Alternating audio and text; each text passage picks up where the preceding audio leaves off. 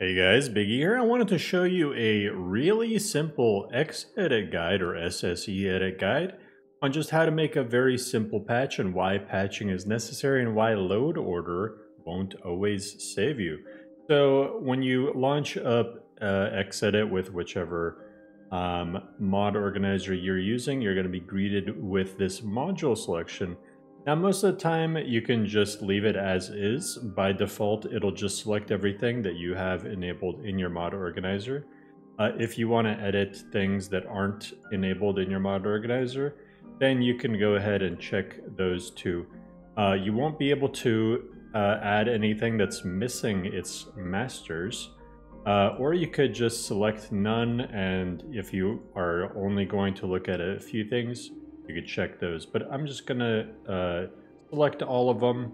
It shouldn't take too long to load because it actually keeps the cache saved for you. So it'll load these things up, and then if you do have mod groups, it'll ask you if you want to activate any mod groups, but we're not going to look at that.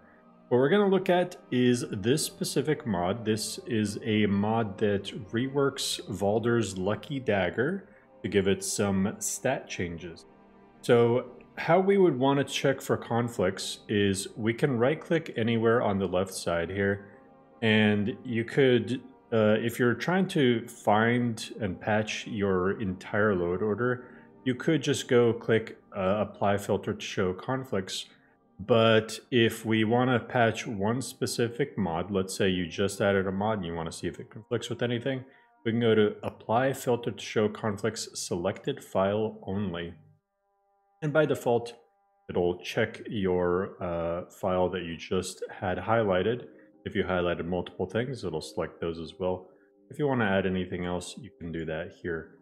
But it'll go through and find any records that have conflicts. So it did bring something up. If there are no conflicts, this won't show up at all. And it looks like the conflicts are right here in this record. Now, don't get too overwhelmed by this, guys. Really, it's pretty straightforward. There's a lot of little technical terms, but you can kind of see what they're talking about and what they mean. So anything that's green usually means that no new data is being added, there's no conflict. So it looks like this is all fine. You can minimize anything that doesn't have conflicts, or you can right click, do hide no conflict and empty rows. So now that looks a lot cleaner. So we can see here, Valder's rework is trying to add some additional object effects, some full enchantment effects, this mod changes the actual bonus that you get from the dagger. But we have some other mods in our load order that are actually trying to change the model of the Valder's Lucky Dagger. So this is an example of why load order wouldn't save us. If we load the Valder's rework last, then we would get the effects, but it would be the vanilla looking dagger. Whereas if we load JS daggers after it, it would just completely negate the rework. We wouldn't get any bonus. So here's what we're gonna do. We're gonna right click on, and typically I would choose whatever has the most data that you actually want to keep. So as you can see here, there's a lot of things that we're going to want to keep from Valder's rework. So I'm going to click here and do copy as override into, and we're going to choose a new ESP flagged as ESL. Let's choose that.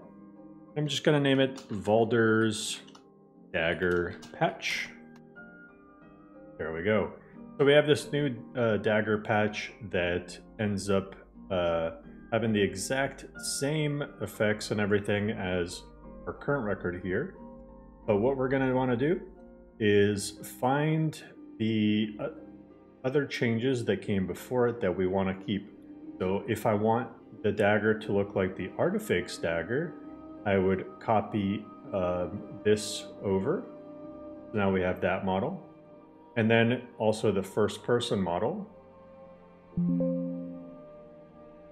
And then if you are modifying a model, typically you would want to keep the same object bounds. And instead of dragging and dropping each one of these, you can actually just take the group itself, copy that over there. Now it's looking a lot more green. You can do that for any one of these. If I wanted JS instead, I could move these over instead.